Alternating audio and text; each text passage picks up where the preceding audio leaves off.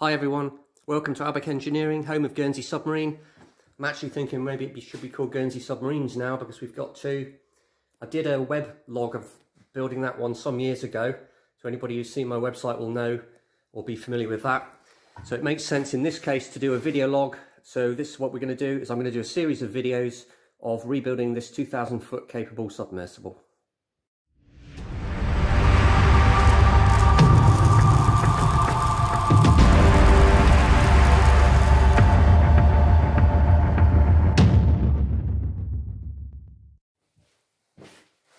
So Skadoc was built in the 1970s and operated doing pipeline inspection. I'll put up a little bit of history about that in a minute, but I bought it off a friend of mine a couple of years ago, shipped it over from the Netherlands, and this is pretty much as it arrived. I've just stripped it out, taken all the machinery, or what was left of the machinery out from the inside, taken the viewports out, which was really quite difficult, and then I haven't really done too much else.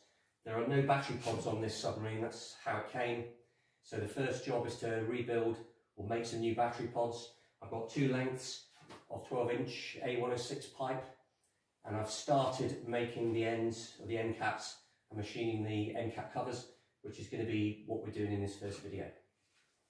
I'm making the battery pods pretty much exactly the same as I did on Jody B.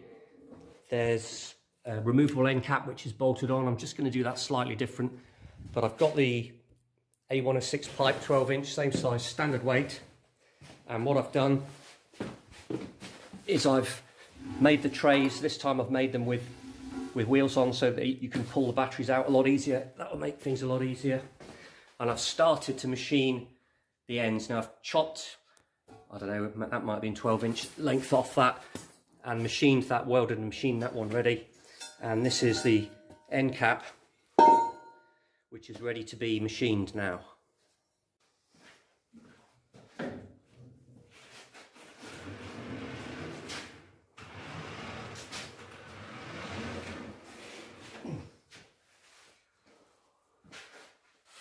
I've welded the stainless steel ring onto the removable end cap. I've welded it on the inside, but I need to now weld it on the other side. I've ground it out as much as I can, but I didn't leave enough of a gap, which is kind of my mistake. I left a millimetre, definitely should have left more. So I don't know whether you can see that, but there's not really enough. I'm not happy with that gap there. I mean, I can sort of get the rod in, but with the flux coating, it's probably not enough. So I've rigged up this high-speed steel tool. I'm going to try and machine some of it out. I'm not sure if this is going to work. Right, let's see what happens. Got it on 25 RPM. It's as slow as this machine will go.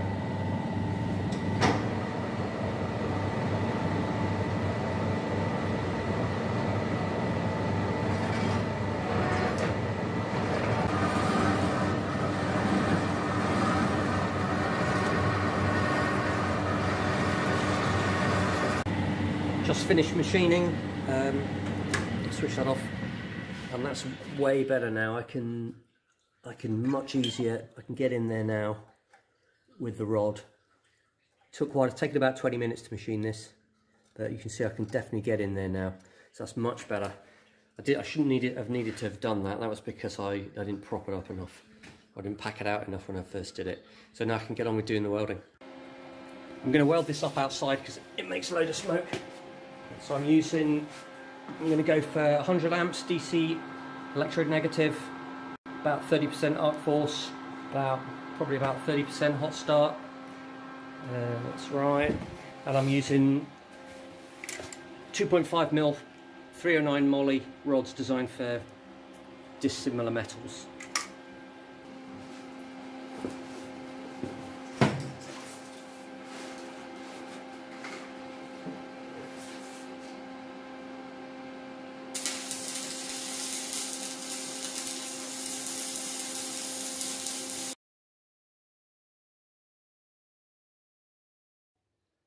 I was hoping to actually dive today, but unfortunately the weather's gone really horrible, so I can't. I've had to cancel that, so we'll carry on with this. I'll just put this up here. I also realised that what I was talking about in the last bit that I did, you couldn't hear a thing, so I'll just say it again. One of the reasons, or the reason I didn't restrain this stainless steel ring, which I could have done, and that would have helped it to reduce warping. One of the reasons I did that is because I don't want to get too much stress into the ring, and I can't anneal it. I haven't got annealing facilities, so it's got to be done just like this, and I think this way it's not going to have as much stress in the part. So what I'm going to do now is, you can see I think we're probably about halfway, so just going to carry on same as we were before, 25 RPM, just plod on. I think it's Saturday, 11:15.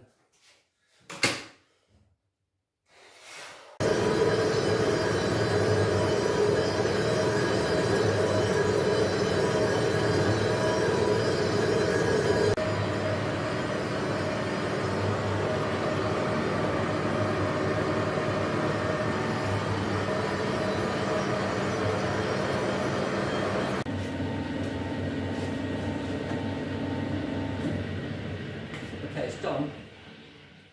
I was just getting a little bit of chatter on the final finish, so I'm going to go one last pass now, and I'm only going to put on 0.2 of a millimetre there, and that's just to try and get rid of these last little bits of chatter, which I'm pretty sure it will. So let's just go final pass. What time is it? 12:30 now, so it's taken what, an hour and a half?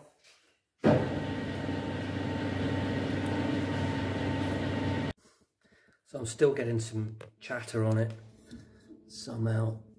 You can see it there. Here's okay. I mean, it would probably be alright because it'll seal on the O-ring, but I'm not happy with it. It's not good enough. I've got to get rid of this chatter somehow. I've tried different tools.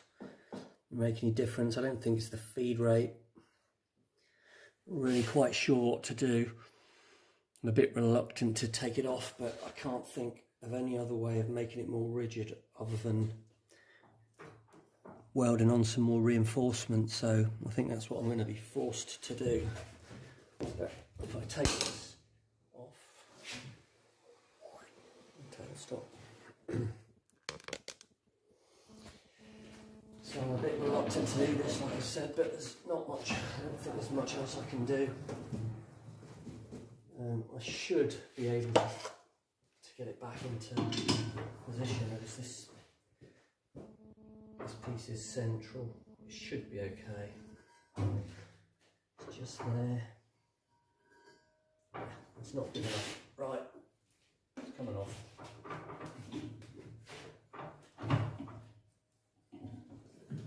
Right, that's done now.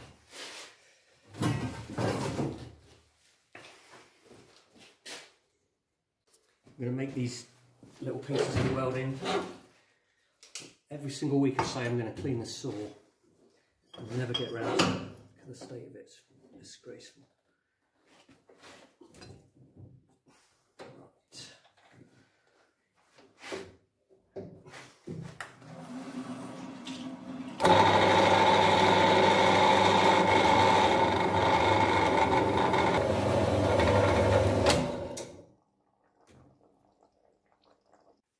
Just made these little pieces.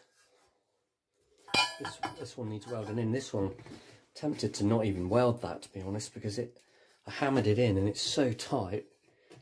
It's only there to keep it rigid. And you can see the chatter that we've got to try and get rid of. Anyway, that one needs welding in. I might just put a run there, but I'm not going to bother there because it's pretty tight. I'm not even going to bother cleaning these up. It's not critical at all. I'm just going to put there.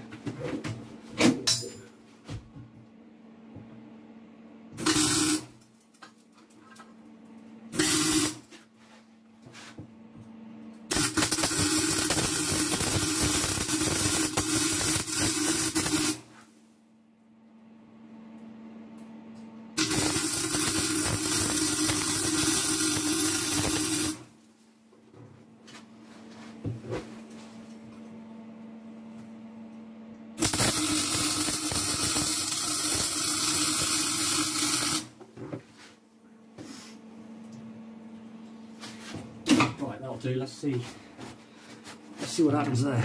See if it makes any difference. Let's see what happens.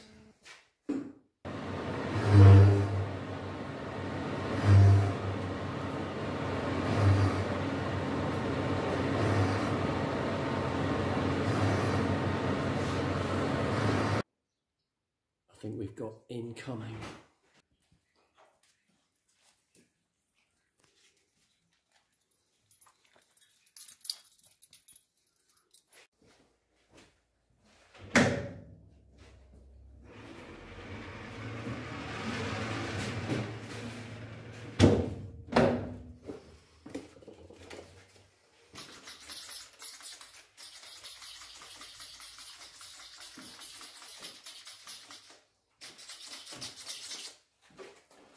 Right, so I've given up on this.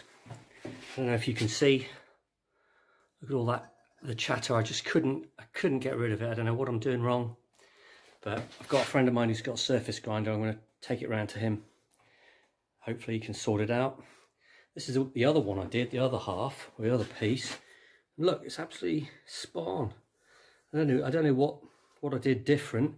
It must be that this is just not as rigid as this one was. I mean, this was held in the 3-jaw at the back, so maybe that was what made the difference. This has only been held on that little spigot thing, but surface grinder should sort that out.